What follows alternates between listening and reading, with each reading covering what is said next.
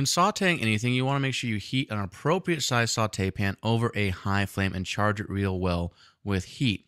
Now, when I say appropriate size, I mean a pan that's going to allow you to saute your ingredients without overfilling it. Now, to check the heat, you can always do the water test by dropping in a little bit of water, and it should beat up, bounce around a little bit, and then sizzle off quickly. This is going to allow you to know that you have a really hot pan.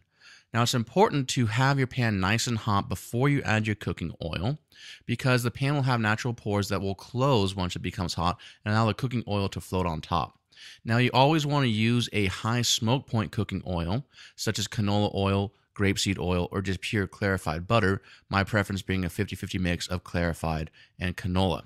You don't ever want to saute with a low smoke point oil like extra virgin olive oil, especially cold pressed. Now, when you add the contents to your pan, make sure you don't overcrowd it. You want to add it in one thin layer. And notice how I'm sauteing with my left hand even though I'm right-handed.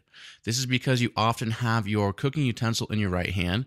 That way you can saute, move the pan, and then move quickly to the plate without switching hands and missing a step. This is extremely important, especially if you're cooking hotline. Now, the actual movement is to push the pan down, forward, and pull back, making a round movement. And this pushing forward and pulling back while tipping the pan upwards on the back pull is going to flip those onions or whatever your contents is up along that rim and push it back towards into the pan. Now, with a lot of practice, you can make this movement nice and smooth.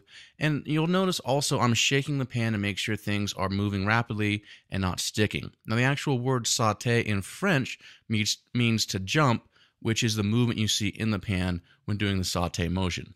For more video techniques just like this one, head on over to stellaculinary.com/cooking techniques.